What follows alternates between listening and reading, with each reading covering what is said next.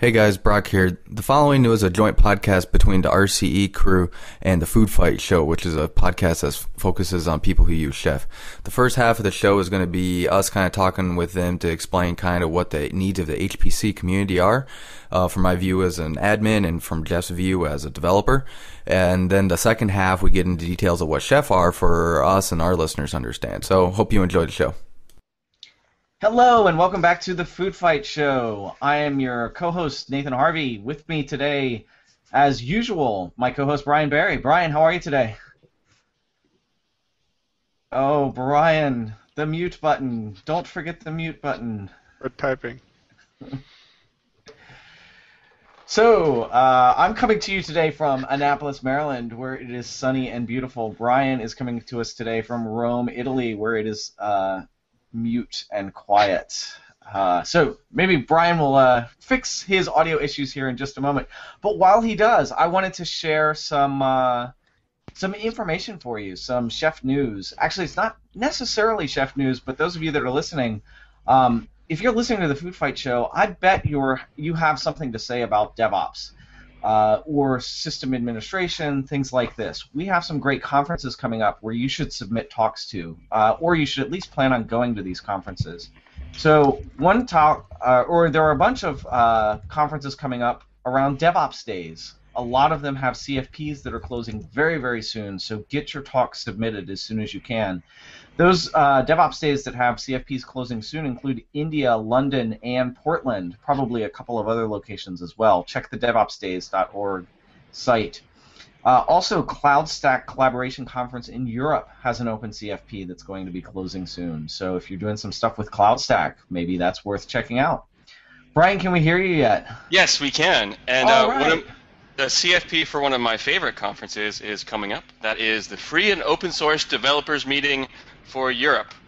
And that's in Brussels, I believe, February 1st and 2nd. Awesome.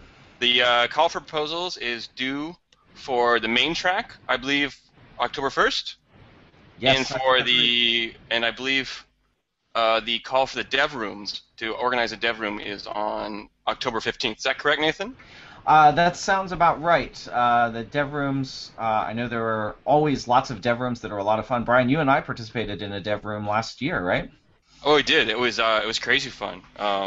Yeah. And it's just neat because when you go to U.S. conferences, they're fun. You get people from all over the U.S., but you get an even much wider spectrum of people in Brussels. Yeah, it was the thing about FOSDEM that I remember most is it was huge. Oh my gosh, it's so big. But then the other thing that was cool was the config management room.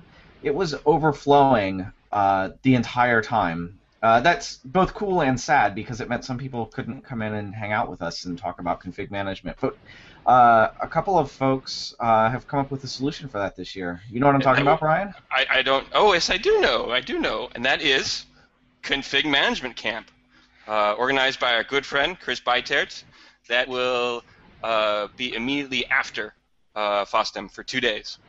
So you can get a little bit of configuration management in at FOSDEM, but then follow on for 2 whole days. What I like about this is that last year Chris he's been doing puppet camps, which is great, but I think he noticed, as many of us have also noticed, that whether it's puppet or chef, we're solving a lot of the same problems, and it makes sense to have a broader topic. Absolutely, and so I'm working with Chris and a bunch of other folks to help organize this config management camp that's going to be the 2 days after FOSDEM.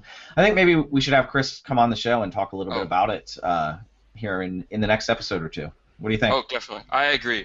Yeah. I also think that for a lot of Americans, you may feel like it's a long trek, but I think it's a really great opportunity to come to Europe and see and do something technical, but at the same time, go to a new place and meet some new people. Absolutely. And drink some fantastic beer. It's good enough for me. All right, so enough of conferences. We're here to talk about Chef and HPC today. So we've got, actually this whole show I think kind of spawned out of an email that came onto the Chef Dev list from a couple of guys over at the RCE cast. And so I'd like to welcome today, we'll start with you, Brock. Brock, welcome to the show. Hi, thanks for having me. Forgive me, I'm still recovering from a little bit of an illness here, so I may sound a little funny. But just to introduce myself, I am Brock Palin, and I am one half of RCE Cast, and the other half is going to speak here in a minute and correct everything I say that is wrong. But RCE stands for Research, Computing, and Engineering. I personally reside at the College of Engineering at the University of Michigan. I am both an alumni, a student employee, and now a full-time employee there, where I am one of the admins for the High Performance Computing Group. Had this idea to start a podcast, which became RCE Cast, which is rce-cast.com, where we just like to explore and find out other things that are going on in our. It's a relatively small community, but there's a big split between science and you could say like administrators, and we like to kind of keep track of everything that's going on in terms of best practices and what new things are going on out there. Excellent. And Jeff, introduce yourself.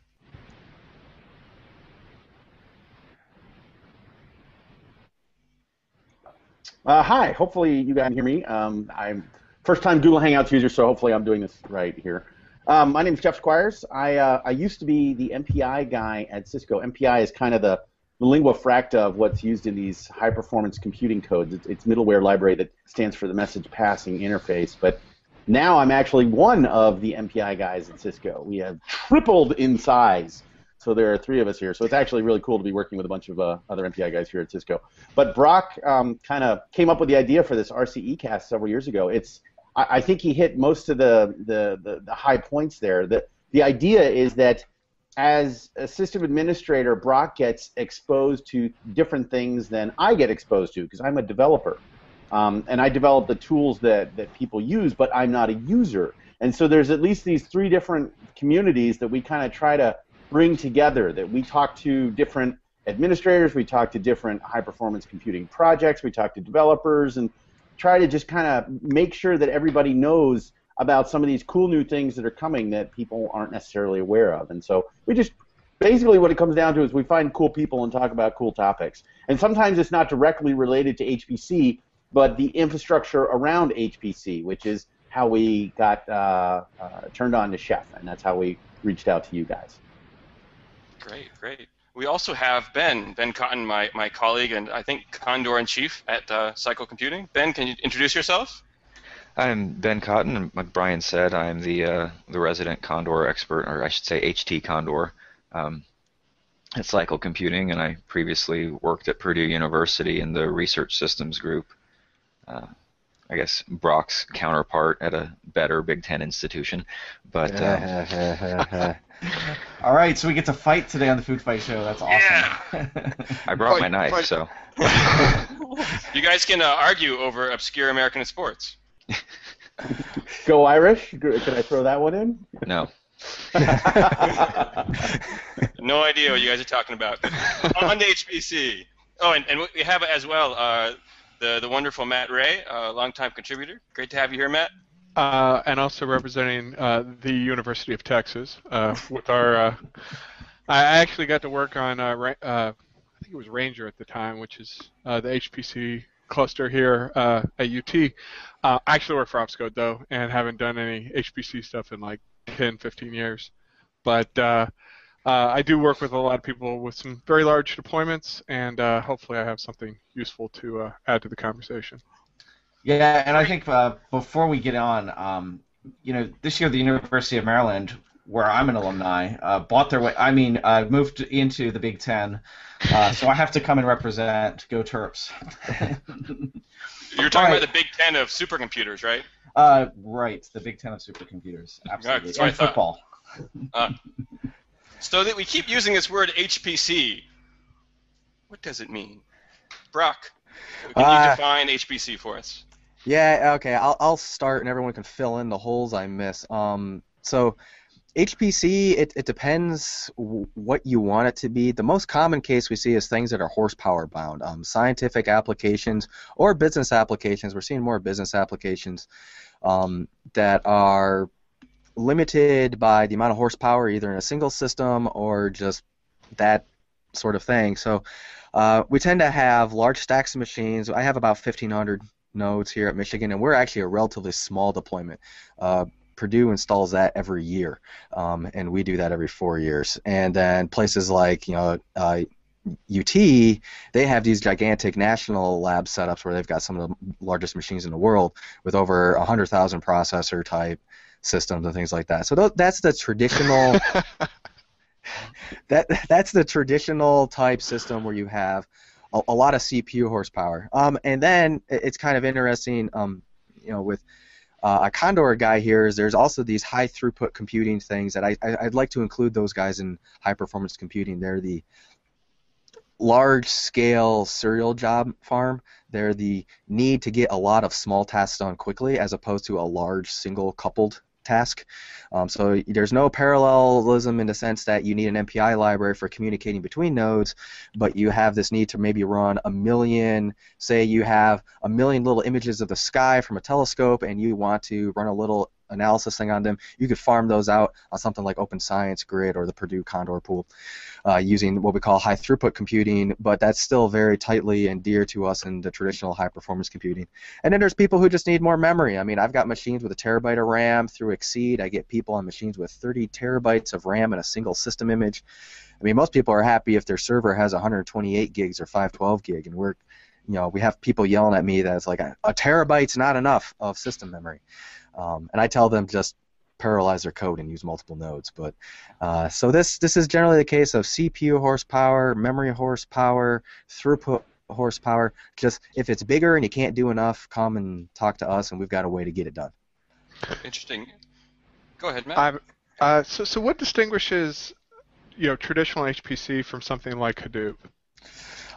Okay, so traditional HPC is what I would consider CPU bound. Hadoop is what I would consider data bound.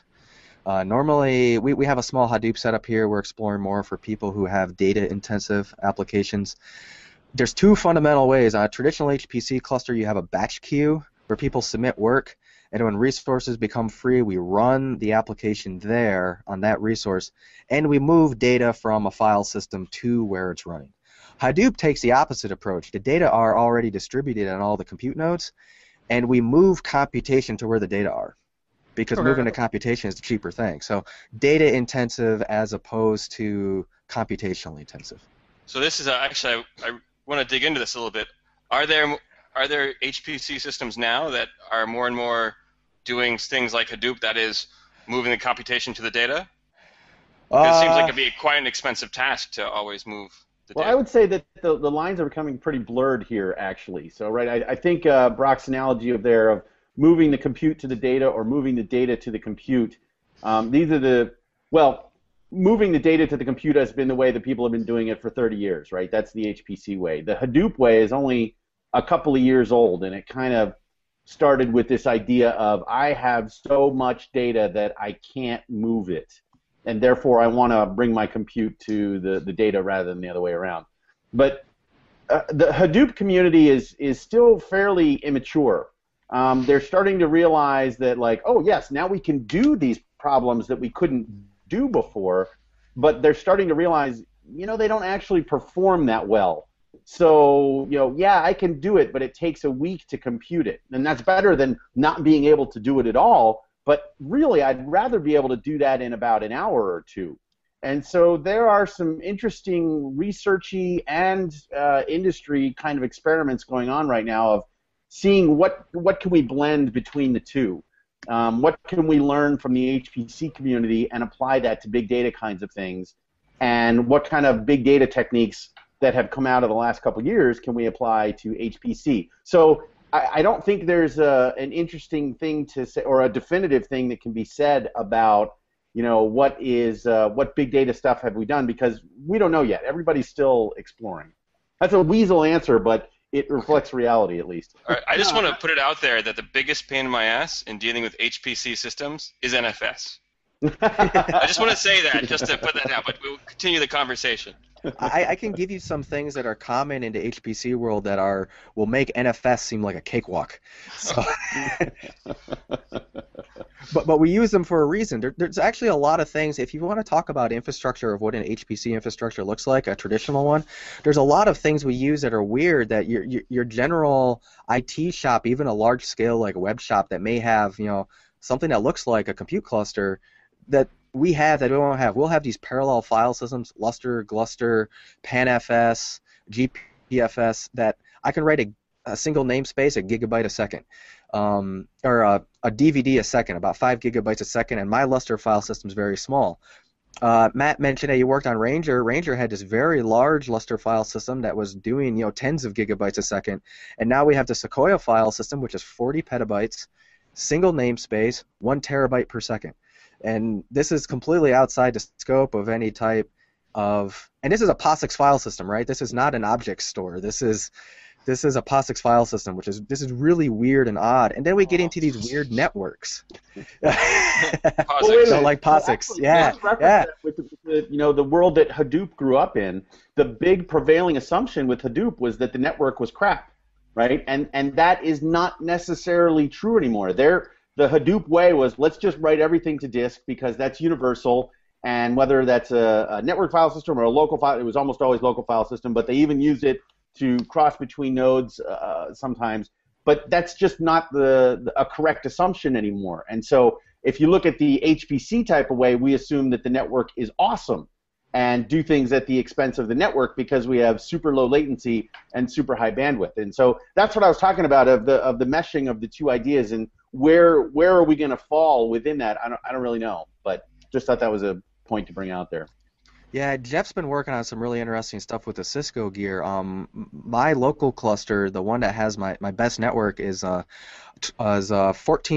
processors on a 40 gigabit per second InfiniBand network. So every node has a 40 gig. Now it's not 40 gig for data; it's like 32 gig for data. Yeah, but so that's still pointing out anything, but it's only 32. Yeah, I mean, you're still looking at 3 gigabyte per second capacity approximately for every server. And I've got, 14,000 cores all on that network, and these aren't the uplinks. I mean, these are host level connections that are, 3 times faster than 10 gig E that most places still only use for uplinks. And this same network, it's sub 10 microsecond latency, and we do direct memory access over a network. There's a lot of weird things we do in the network, and the assumption that the network is awesome in HPC is totally true. And this is why we say need sub 10 micro latency. That's a half round trip ping pong through the core, right? Yeah. So that's actually less than 5. Fact. Depending on what you're doing, it gets all over the place. So sub 10 is the safer thing, and people will quote you sub 2 and things like that. But I mean, you're talking really significant latency differences here and performance and everything else. So this is some of the things we do that are different. Some of the things that we do are different. Interesting. So it sounds like most of the people that you talk to on your podcast are using their own hardware rather than the cloud? Right now, yes. But we're seeing more of that. We see it more for things like your HTC type work because of the network and the cloud not always being deterministic or reliable or performant, honestly. Yeah, so there's a lot of fear of virtualization because virtualization steals performance, right? So right off the top, you're going to lose. I'm going to make up a number, and I'll probably make all the virtualization people angry at me. But let's say you lose 5 to 10% of your performance CPU-wise, and at least another 5 to 10% off your network performance, just because of the nature of how virtualization works. And traditionally, HPC shops have been all about the cycles, right? I want to get the maximum performance that I can. I run my HPC servers at 100%. We don't have idle time. So the assumptions that many people make about virtualization don't really hold for HPC, where you're taking advantage of all that idle time on the server to run, a different VM and things like that. That is just not what we do in HPC. All these codes are designed to use all the cores, lots and lots of memory, and 100% of the CPU. Now, that being said, some people are exploring the use of virtualization because they want to do things like, oh, my code runs in Red Hat 6, your code runs in SLES whatever, your code runs in Ubuntu, whatever. And so I want to give you your custom setup and virtualization is a convenient vehicle to do that sometimes, but it's got this baggage that not everybody has really figured out how to really tweak the performance when you're running at 100% yet. Yeah, and I think the interconnect speed is really kind of the big issue. It's hard to find somebody who's going to offer you 32 gigabit reliably in the cloud at this point. Yeah. I have no doubt that that's coming. I'm sure there's a variety of vendors who would love that kind of business, and a lot of CIOs who would like to move the data center into somebody else's hands. But for the time being, if your code is interconnect bound, then the cloud just isn't an option a lot of times. And also getting your data to the cloud, right? So a lot of these HPC codes have petabytes worth of data that they need to chunk on, and so you might be down to the traditional analogy of dump a bunch of tapes or DVDs into a station wagon or FedEx and drive it to the cloud, and that's faster. Yeah. Well, Amazon has it as a service, so. Yeah. So there's a couple of things. I can tell you at Michigan, we're actually working with Amazon and are trying to make that an option, but mostly for excess capacity. Two things. HPC systems, especially the larger ones, have always had some sort of batch queue system, which really kind of makes the HPC system look like some sort of private service cloud that provides a single service of, we provide compilers and Red Hat's 5 or 6, and you just go. And so the service I run here, researchers can come and lease CPU time from us on a monthly basis, and so they get the InfiniBand network, the high performance low latency network, they get our software library, they get our Lustre file system, they get expertise in terms of things a lot like what Cycle Computing provides to people who want to use Amazon specifically or some other cloud provider. And I have over 100 unique research projects, 500 unique users a month, and this lets me smooth out my usage. So my local system looks a lot like a private cloud.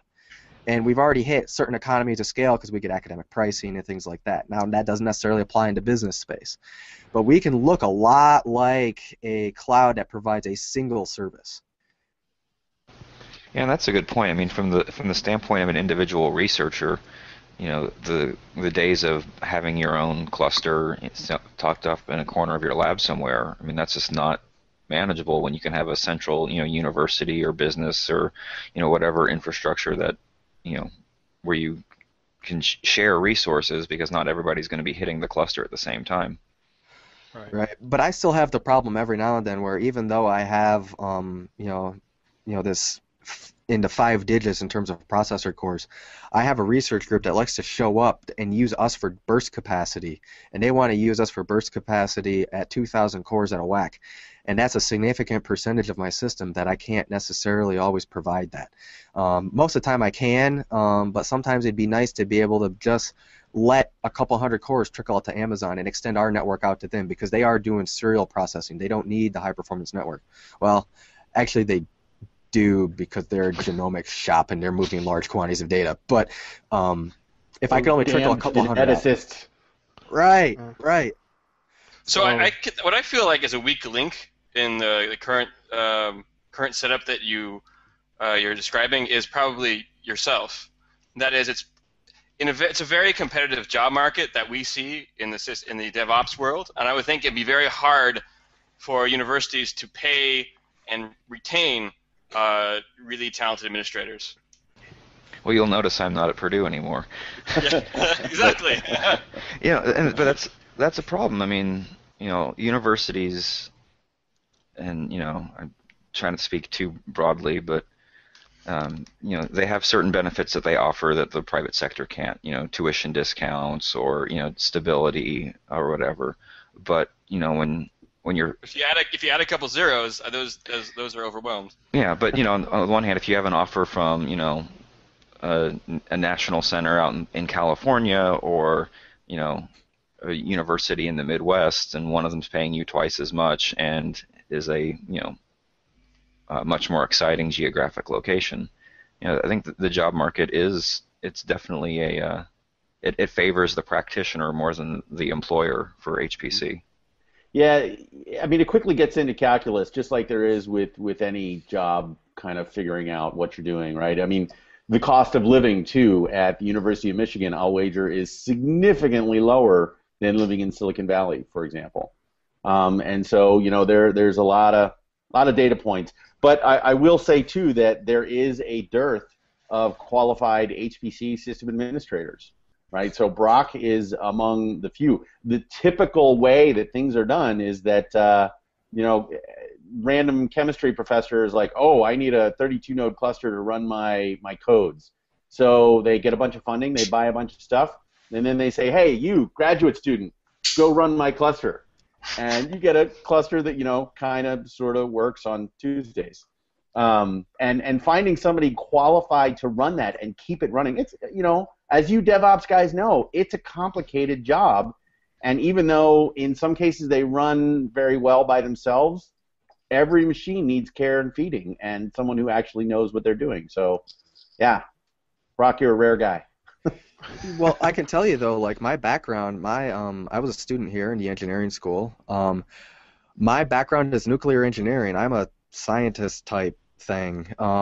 And this was a summer job for me. I was swapping dead fans and processors on a 32-bit AMD cluster, which at the time was in the top 500 with only 105 nodes, and now I've got over 1,000, and I can't scratch the list. You're going to have to define space. What top 500 is there, Brian. Oh, okay. Top 500. Top500.org, and that's 500. There's a standard benchmark for HPC systems that you can get into a gigantic religious fight about how valid the benchmark is, but it's a top 500 publicly acknowledged, because I know some that are not on that list that would be on that list, HPC platforms in the world. And the interesting thing is some of them aren't HPC platforms. You'll go on the list and you'll see unnamed internet services company. I doubt that's actually a traditional HPC system. I bet you that's just a cloud platform that they decided to run the benchmark on real quick.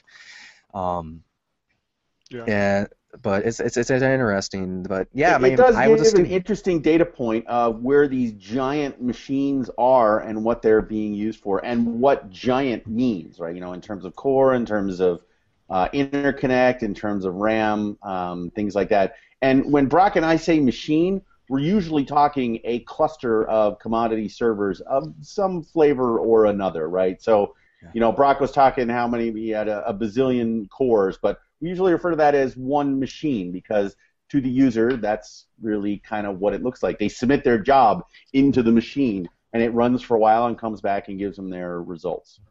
Right. I mean, it's all about providing a specific service. I mean, a cluster normally consists of a head node, which will run like some scheduler and batch queue software and some other administrative tasks.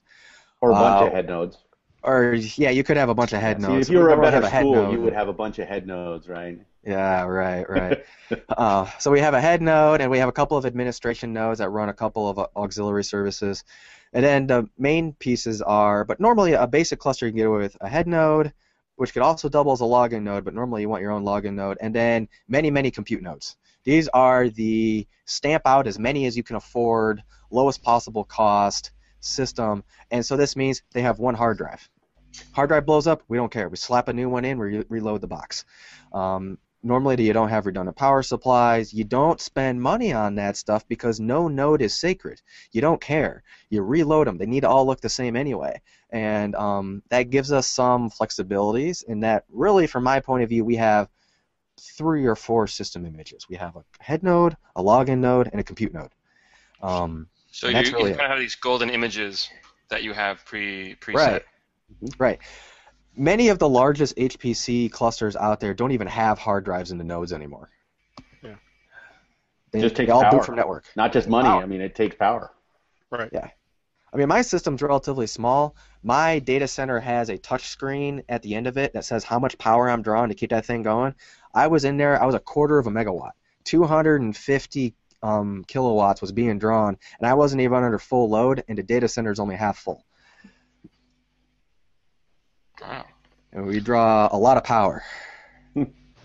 I remember a couple years ago, I was down at Sandia National Laboratory, and they had a really big machine at the time. It was called Thunderbird, for any HPCers out there who remember this kind of stuff. And we were trying to do these top 500 benchmark runs using, I think it was on the order of 4,500 servers or so. And this is a couple years ago, so I won't mention core count because it's kind of different than it was today. But they actually had 2 power stations on either side of the building to feed the data center. And I remember we had walked out to lunch, so we left the building, and we were just walking back to the building, and I got a call on my cell phone from one of the techs who said, yeah, we just had a crash. So I was talking to him like, all right, do this, all right, now run the job again. And I heard him click enter on my phone, and then I literally heard and saw both power stations go boom, boom, boom, boom, boom, just spooling up to feed all the power to those servers, putting them back under load again. It was pretty impressive. Yeah, I mean, we've actually, our last data center, it was constructed in a location based on what the local utility could provide us for power. It was like where we could get land and where that was zoned correctly and where there was a megawatt of power coming in. Yeah, which is what. So this kind of brings that. Sorry, go ahead. I was just gonna say that's why you see companies like Google and Microsoft and Facebook building out in Oregon, near hydroelectric stations. They can buy cheap electricity for cooling and power. Yeah, a lot of those are all refabbed aluminum factories, and the process of refining aluminum uses tons of electricity, so the power's already there. Yeah. So this kind of brings a conversation around Chef, which is what you guys approached us to talk about a few months ago. So what can you talk to us? What's your interest in Chef, or what would you like to know about it? We have a few experts on the panel. So I think I'll take that one because I was the one who actually put the call out there. Chef was actually requested by a listener of ours. It was a user request.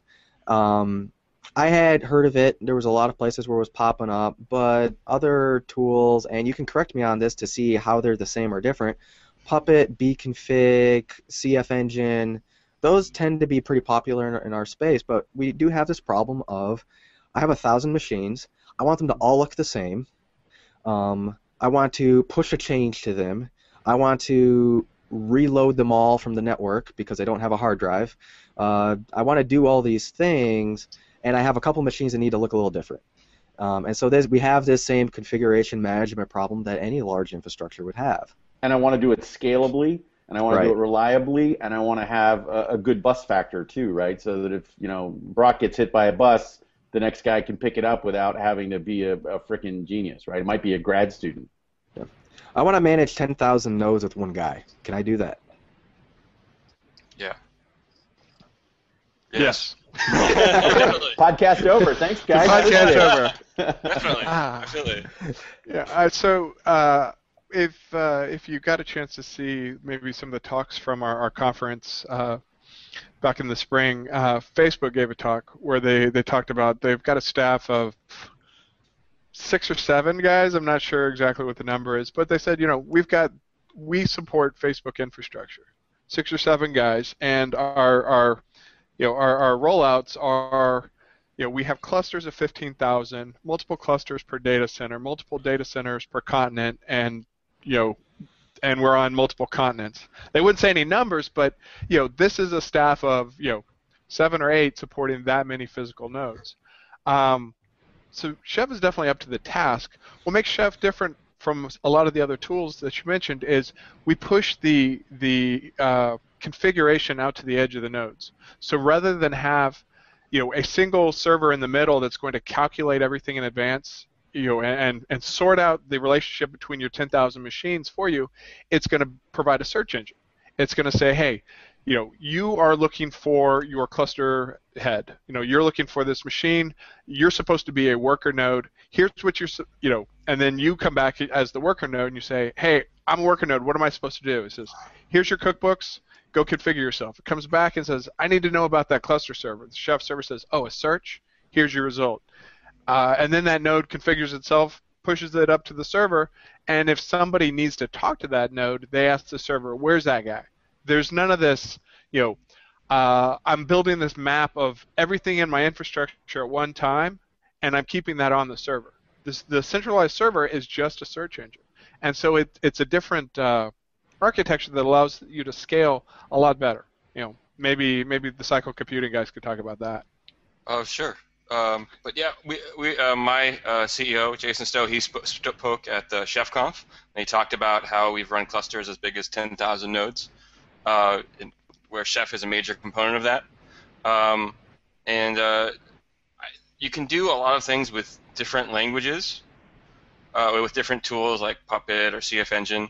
But because Chef uses a full-blown programming language that gives you infinite flexibility, you have to have that flexibility. It makes all the difference. Also, because it's a full-blown programming language rather than a small subset or a small limited language, it's easy for people to build new primitives on top of it. That does make it more complex to get started with, but it also means that we have a really vibrant ecosystem of components that people are able to build on top of. And that makes a big difference when you have a lot of different systems. Now, in our case of Cycle, we have many different customers, and each has a very different stack, so we will never have 3 images that can take care of everything. And for us, Chef gives us the flexibility to accommodate all that variance. So, okay, so 2 things. So you guys, like for cycle-wide, you run one Chef instance that you kind of build these different customers up on, or? No, different ones per each, one per customer. Okay, so there's no or actually, overlap. And often one per cluster. It really depends. It depends on the setup. Okay, and then so you say this full-blown programming language. What is it? Is it something that like you can just find and learn? It's Ruby. Yeah. So even the configuration is written in Ruby. Yeah. So it has a configuration subset of a DSL built into Ruby for configuration. So you don't have to know everything about Ruby, but if you need to scale out what you're doing, if you need to do something more complex, if you need to access Ruby libraries or do something interesting that chances are good you'll need to do, you have a full-blown programming language available to you. And then everything that you do is backed in source control. So you said, hey, I've got this graduate student. Well, you can probably find somebody who can learn Ruby, and it's not an uncommon language. And then everything that they do for deploying your infrastructure is checked in. Hopefully you are using something like Git or Subversion. You're checking in everything, so I can recreate any piece of my infrastructure from source code. So does it understand native package managers and stuff like that? Yes. So Absolutely. It provides a number of resources that are abstractions away from the underlying operating system components. So if I'm running, if I need to install a, MPI library of a certain version, I just say package MPI library version, 2.1, and then under the covers, Chef knows, oh, I'm on CentOS, I need to use Yum. I'm on Ubuntu, I need to use apt. And assuming that those packages are available to it, it just goes and handles that. So your code, your infrastructure becomes more agnostic about what it's actually running on.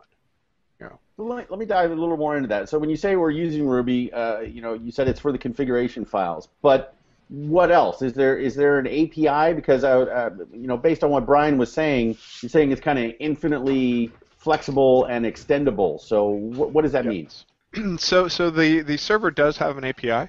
All communications between the client and server are done over HTTP REST interface, and there are the client talks over that API, and then there are client libraries written in Ruby, in Java, and Python.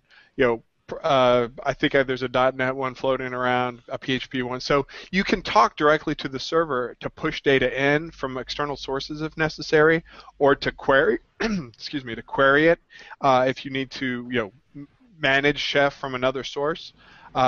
Building integrations with other systems is pretty simple. When I was talking about the components, I was referring to the DSL that we have for Chef. That is an easy way to represent common resources.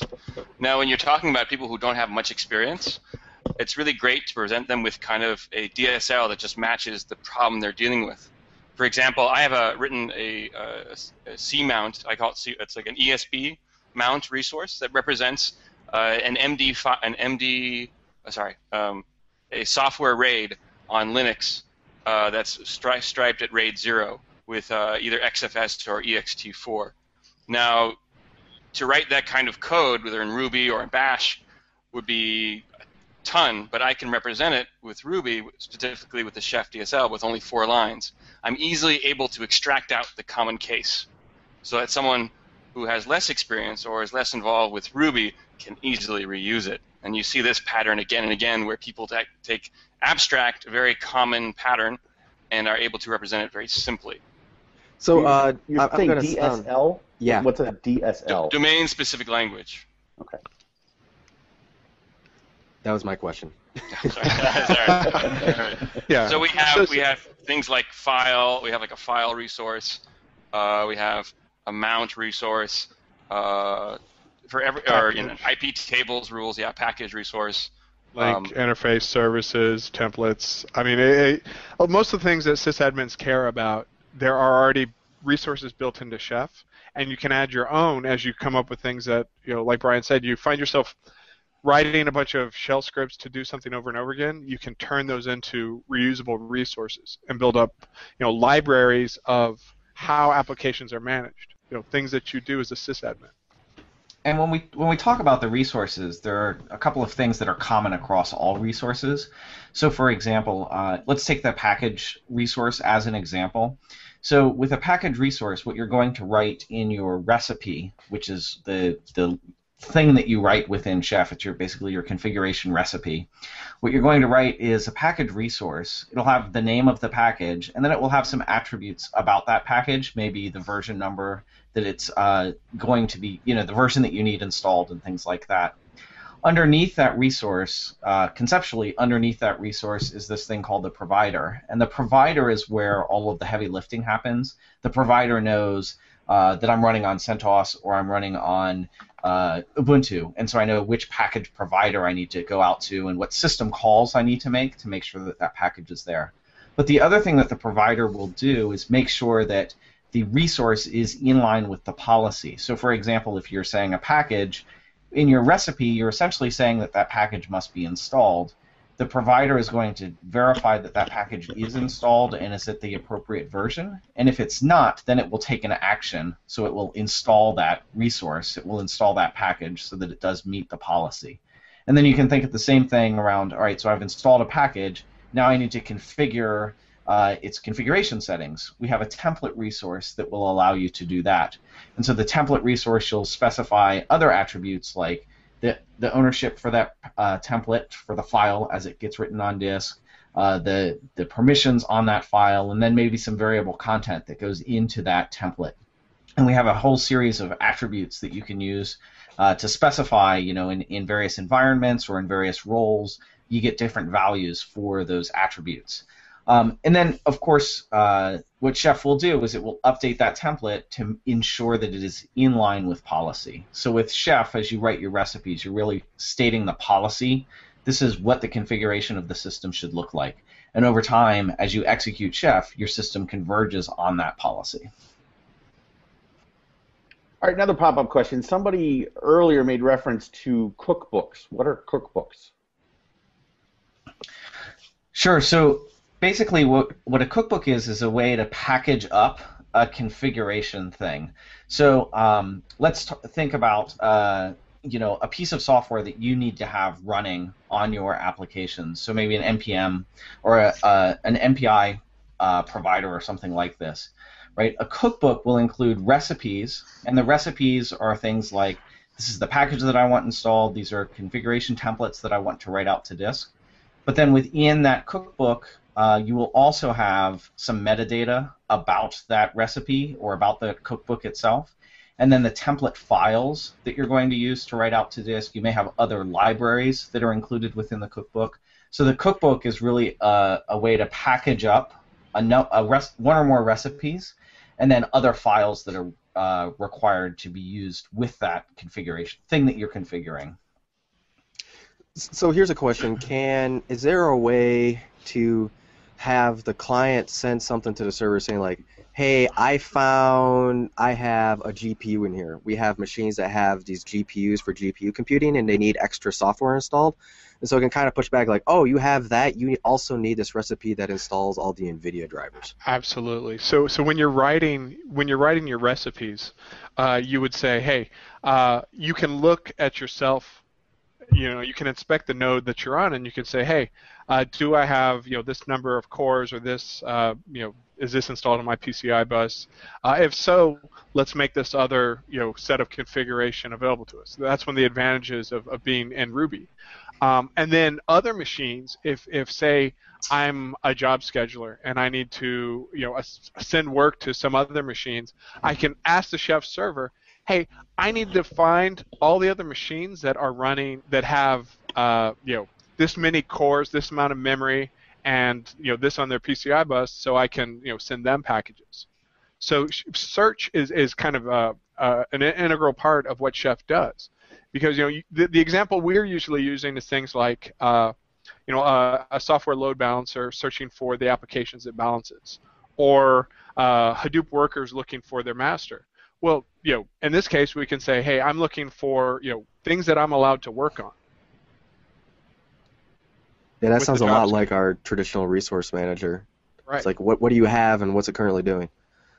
It's not as dynamic as a traditional resource manager. It's a very nice, very simple interface to deal with, the Chef search on the server side, but it's not as dynamic. It's only updated after each Chef run, successful Chef run. So that's actually a question I wanted to ask is, well, actually, what do you define as a Chef run? Is this something invoked by cron or invoked upon demand or upon reboot, or when is a Chef run? Yes. So you can. Here's why I was asking is one of these blurred lines that I was talking about, why people are exploring cloud-based computing is, I want to change my environment basically based on the user or group of the user, and like when this user is using this node, I need these 16 extra libraries, and I don't want to put them on the network file system because that's just traffic then that I got to deal with. I'd rather stage it locally on those nodes or do something because that user is now running on that node. And when that user is done, I want to take that off or do some other kind of configuration action. Right. So the Chef client, you can trigger it. You can put it in cron. You can run it as a daemon where it checks in, every 10 minutes or whatever. You can run it on demand. We have SSH where we can push, and there are integrations with lots of other systems. And we have our own that's coming soon that does 0MQ, so we can send 2,000 machines at a time. Hey, everyone run your Chef client now, and grab the latest pieces. But one of the things you kind of mentioned is taking a machine and repurposing it. That's a little bit of a different use case. Typically, we tend to push people towards thinking of their machines as ephemeral. So I might have a big beefy box, and I run a workload on it, and when I'm done, I want to recycle that box. I don't want to uninstall and reconfigure it for the next guy because maybe they trashed temp and I didn't notice that they filled the disk. Chef's not going to, unless you tell Chef to clean up after itself, it's not going to clean up after the previous person. So, typically you want to just recycle boxes as you use them. So as the next guy comes on, he's guaranteed a fresh box, which is kind of interesting. I do a lot of OpenStack stuff, and I see OpenStack is picking up a lot of traction and HPC, especially using like the bare metal, excuse me, the bare metal driver for the scheduler for Nova, whereas instead of using virtualization, you actually have physical machines that map to an image type. So I say, hey, I need 10 boxes, triple XL boxes, and those are available to me, and it puts a fresh installation of whatever operating system. You're having a tough time, man. Yeah. Why don't you take a break? I feel like getting all choked up. This is really exciting. I love this stuff. No, but I think I expect to see a lot of OpenStack showing up in HPC environments really soon, because you get your quotas, you get access to bare metal, you can manage all your resources and recycle them automatically. and put them all behind an API. Yeah, That's we awesome, man. I actually, was totally unaware of that. The bare metal driver. I didn't know it existed. Yeah. it's already the case that the scheduler we use for our local resource called Moab from Adaptive Computing already keeps track of like what OS it is and like image type, and you can actually request that when you submit your job. And this is actually how they do their like dynamic. You have one scheduler that runs both a Linux and a Windows cluster simultaneously, and they like reload them dynamically. But they rely on some third-party tool like Chef to do that. And so it could just be like, okay, these 4 machines are idle, and they would fit. It could just send a thing to Chef saying like, hey, make those Windows machines. Would that work? We would tell OpenStack to make those Windows machines, or tell some other provisioning tool. Chef isn't a provisioner. It takes over after the OS is on the box. Okay. But we've integrated with just about every provisioning tool out there, so it's easy enough to do. Yeah, there's a system that a new extension to the Chef server that should be coming out open source any day now. So I hear that. You there? It's so great you can't talk about it. Yeah. They can't, from the OpsCo guys, I hear it's coming, and I really push them because it can't come out soon enough. So Brian, I think we missed got broken up half right of the description there. You cut out in the middle. I said that there's a new component coming out for the Chef server, and it can't come out soon enough because it would be very instrumental for this kind of dynamic reallocation of services. It wouldn't be an engine for driving the rules, but it would certainly be has a much better channel for communicating with your different nodes in a real-time basis and discovering what resources they have.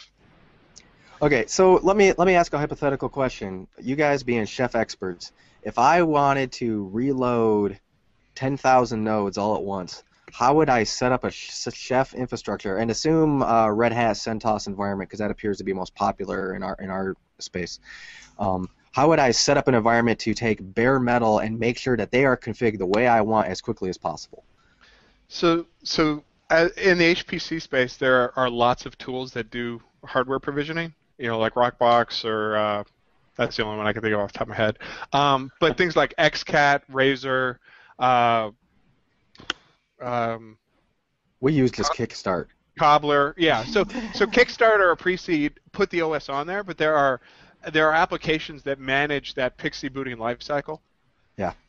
And so people have integrated Chef to those things where after they put the OS on the box, there's usually like a late command, and it says put the Chef client on this box, and then that box, when it boots up, checks into the Chef server and says, reporting for duty. What am I supposed to do? And you can pass in a run list when that machine is provisioned. So you can say, hey, go get me a CentOS, triple XL image with, 64 gigs of RAM, and when it's done, I want it to be running this work stack.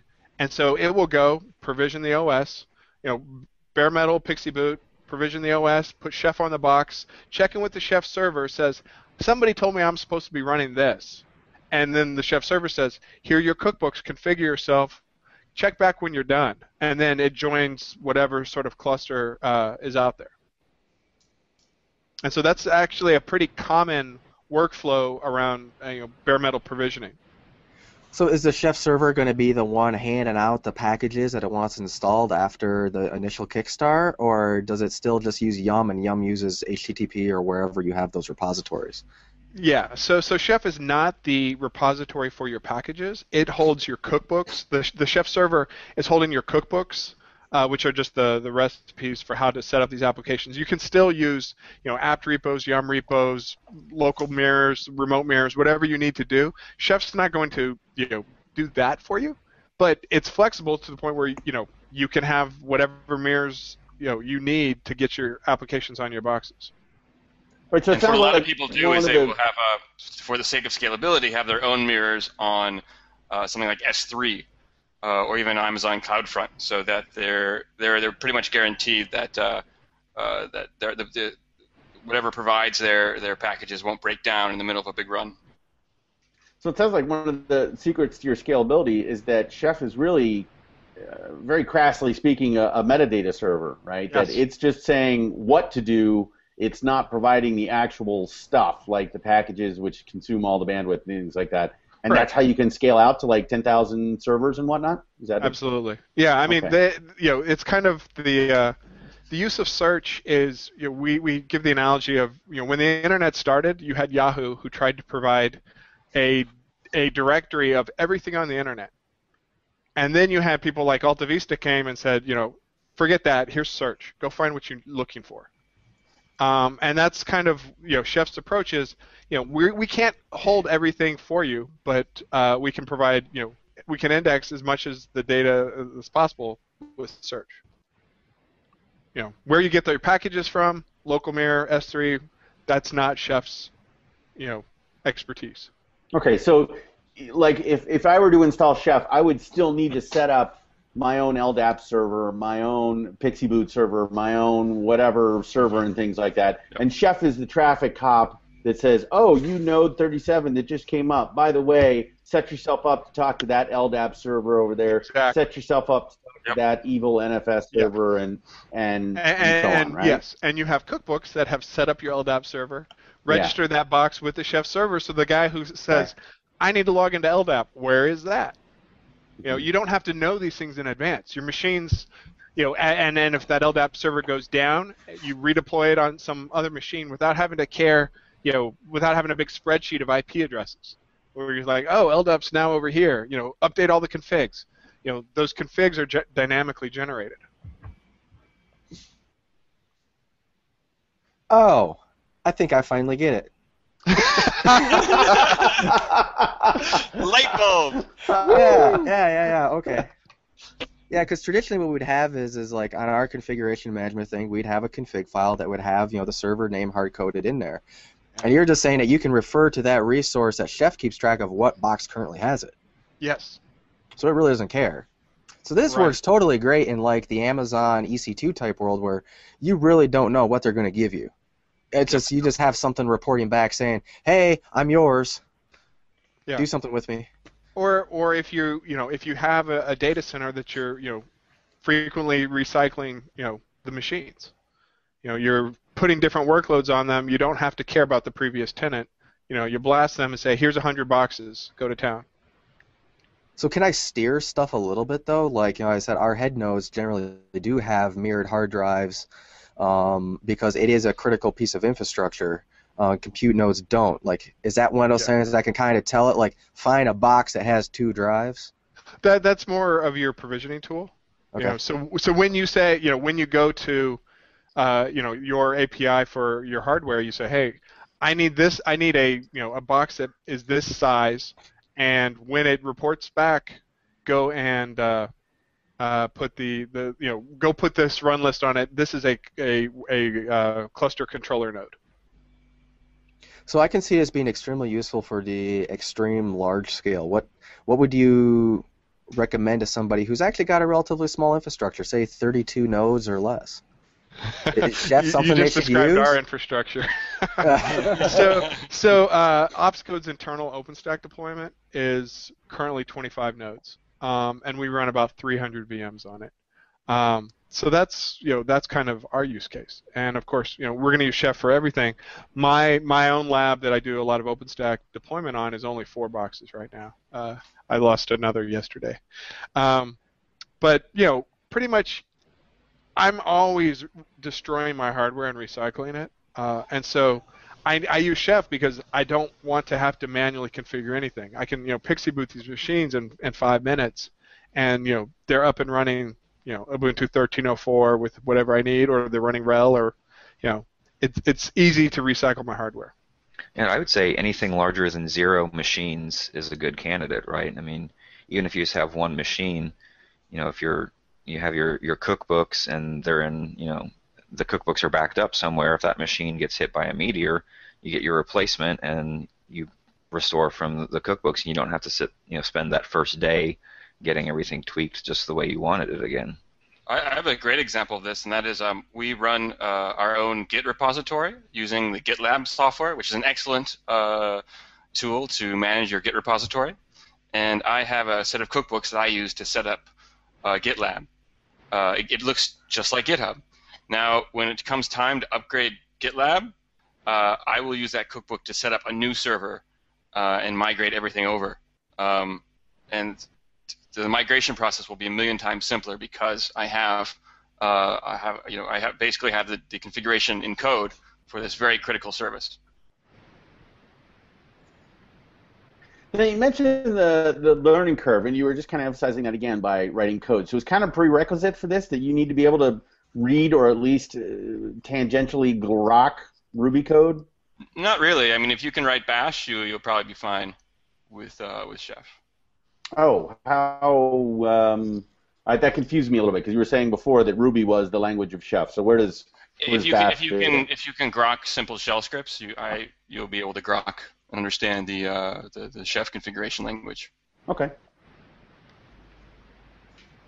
And we have lots of resources for new users.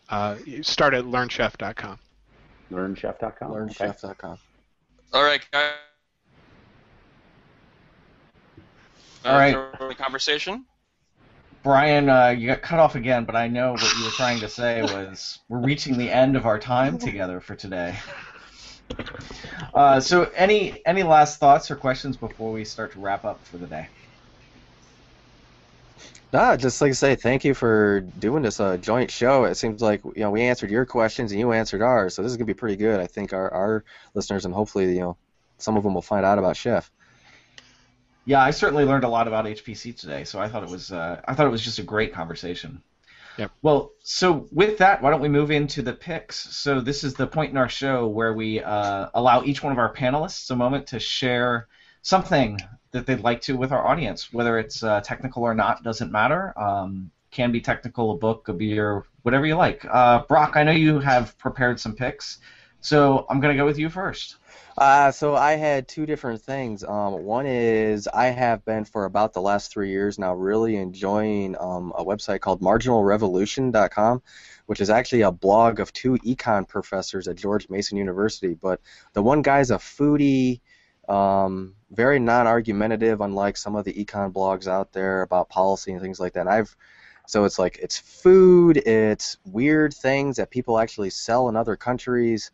It's current policy, in places like Greece and stuff like that. And it's really been an interesting read of a condensed kind of view, and I really like the way they present it. The other thing I actually need to go grab it just a sec because I knew I would be bouncing the entire time, is I use standing desks. For those who can't who are listening, Brock is about to go get his. I had a back problem. Hey, me too. Standing desk, but the other thing I do when I can't stand anymore is I sit on a yoga ball. And this actually helps me quite a bit with my lower back problem. But I know I couldn't sit on this during the show because I would just be sitting here bouncing around like a hippity hop like when I was like 5 years old. Don't let it stop you. Don't let it stop you. Matt often joins from a very special type of desk also. Matt, you can tell us about that. So are you done, Brock? I'll go ahead and go ahead. Segue into my picks. So I had back surgery 2 months ago, but I have a treadmill desk, and I've been on Food Fight a few times walking on that. The setup that I have is from if you go to treadmilldeskdiary.com, I pretty much have his setup. It's a really cheap IKEA desk on top of a cheap treadmill, and so I usually walk an hour or two a day. And it helps my back. I'm doing much better.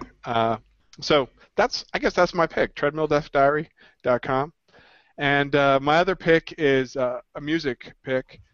There was a 2007 movie called Sunshine. Danny Boyle, the director of Slumdog Millionaire, 28 Days Later. Really interesting, good sci-fi movie. But the soundtrack is really hard to track down. It's only on iTunes, no DVDs or no CDs of it. But it's been popping up in a lot of commercials lately, and I couldn't place my finger on where I'd been hearing it.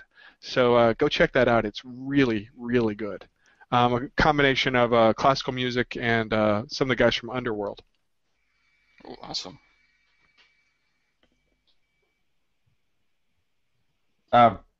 Jeff, how about you for some picks? All right. I got two.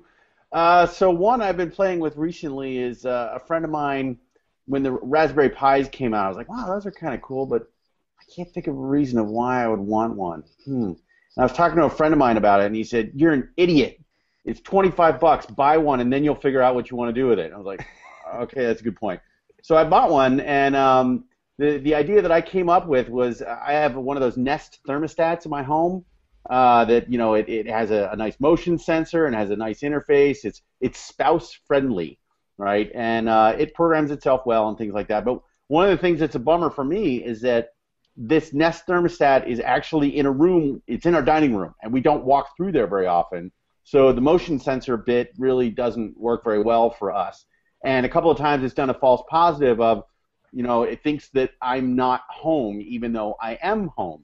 And so how this all ties together is that somebody wrote nest.py, a little Python script that will go talk to your Nest, and it can query it and get all the information. And it can also set, oh, I'm home or I'm away, or I can set certain temperatures, or, you know, all the stuff that you can do on the normal Nest interface. And so I wrote a little program that's actually up on GitHub. It's called Ruby Slippers, and it's probably a incredibly poorly chosen name because it has nothing to do with Ruby. It has everything to do with there's no place like home. And basically all it does is it monitors for my iPhone. So if I'm at home and my iPhone is talking on the network, it's like, oh, he's home, and it makes sure that my Nest is set as home. And vice versa, when it doesn't see my iPhone, it sets my Nest as away. So it's kind of my replacement for the motion sensor. And it's kind of just been fun, a little recreational coding on the weekends and nights and things like that to get that going. And along the same token, probably because I work for Cisco, the network that I have in my home is probably a little more complicated than what you find in most people's homes. And I have a variety of Cisco gear in my house because, you know, everybody needs a Catalyst router in their house to do the complicated L3 forwarding that you need to do. But recently, and this is going to sound like a plug, but I don't mean it as a plug, we bought this company called Meraki about a year ago or so, and they have an incredibly slick interface for managing switches and WAPs. They have this really nice web cloud-based interface, and I just bought a bunch of Meraki gear that's supposed to arrive later today, and that's I'm going to be playing with that stuff all weekend, setting it up and configuring it and seeing what the power of it is. It actually brings network management down to a much simpler level, so you don't have to be an iOS expert or an NXOS expert or things like that. And so it's going to be kind of fun to play with that. And yes, I am totally a geek, and I love this stuff. Awesome. Ben, how about you? Okay, so my first pick, I'm going to throw out the LISA conference hosted by Usenix. It's November 3rd through 8th in Washington, D.C. It's the large installation system administration conference, and there's a lot of really sharp sysadmin types there every year. Some great trainings and technical sessions, and a lot of hallway track and beer. Yeah, I'll be doing a full day intro to Chef during LISA. So if you want to learn more about Chef, come join me. I will be writing that up for the blog team, actually, so I guess we'll see you there. All right. And then for my second pick, I'll go ahead and throw out today's Google Doodle, which is the Pinata game, if you haven't played it yet. If you're listening on the audio later, then go back and find it. But I've managed to waste several hours of my company's time by sharing it with my colleagues this morning. So. Yeah, you really killed productivity this morning. I do what I can. Cool. Anything else, Ben? That's about it. Cool. For my picks, I want to pick one of our former guests. That is Matt Wise, who came on the show to talk about Zookeeper. I've been working a lot with Zookeeper, and he's recently given me some great tips, specifically on how to use S-Tunnel to encrypt connections between clients and the Zookeeper ensemble, because Zookeeper doesn't actually have a security model when it comes down to it. And for that, next I want to pick a music pick, and that is the band called Churches with a V. Those are my picks. Awesome. I'm going to follow up your pick, your music pick, with another music pick. And this is one that's been going around the office at OpsCode a lot lately. It's a band called Unlocking the Truth. Now, if you haven't seen or heard of this band, it is a 6th grade metal band. And They are incredible. If you listen to the music, now that I've told you that they're a sixth grade metal band, you'll know that they're a sixth grade metal band. But if you just listen to the music and you didn't know that, you would have no idea. These kids are absolutely incredible, absolutely wild. And then for my second pick, It's a metal Hanson. It's more like a metal crisscross. So I've just dropped a link into the chat window. So those of you that are watching are gonna, maybe I'll drop a link in IRC also. Show notes. Yeah. But yeah, and definitely in the show notes. But check that out. But so while we're talking about children, today is my daughter Shannon's Actually, 7th birthday. can I ask what truth are they Yeah. unlocking? Like multiplication table? I mean, go and watch the video, and you will see it's pretty All right. awesome. It's pretty awesome. I will say that the first comment on the video that I just posted is from a guy named David, and his comment is, "Today's lesson: be a bully and wind up homeless. Do not mess with metal." And then goes on to say a couple other things. But so that's the truth that they're unlocking, I suppose. Wow. Yeah. It auto completed that in Google search for me, so There you go. awesome. It's good stuff. Yeah, and my second pick, I started to say this, it's my daughter Shannon. It's her 7th birthday today, so I just want to wish Shannon a happy birthday. Happy birthday, Shannon. Happy birthday. Happy All birthday, right. Shannon. Happy All right. birthday, Shannon. Thanks so much, everyone. And if you're listening on the YouTube stream, if you want to wish my daughter a happy birthday, I'm sure she would appreciate it. In any case, that brings us to the end of another awesome episode of the Food Fight Show. I learned a lot about HPC. I hope you guys learned a little bit about Chef. And yeah, this has been great. So, listeners of the Food Fight Show, thanks again for tuning in. Be sure to tell your friends about us. You can find more information on foodfightshow.org. Where can we find more information about the RCE podcast? RCE, the best place is rce-cast.com. The entire back catalog's there. We don't care. Excellent, excellent. Yep, we have all of our episodes there on the foodfightshow.org as well. Brock, Jeff, thanks so much for coming on the show. It's been great to have you. And Ben and Matt, thanks for joining for us as having well. Yeah, Thanks for having me. Thanks, guys. excellent. Well, until next time, chefs, keep it hot. Good luck. Thanks.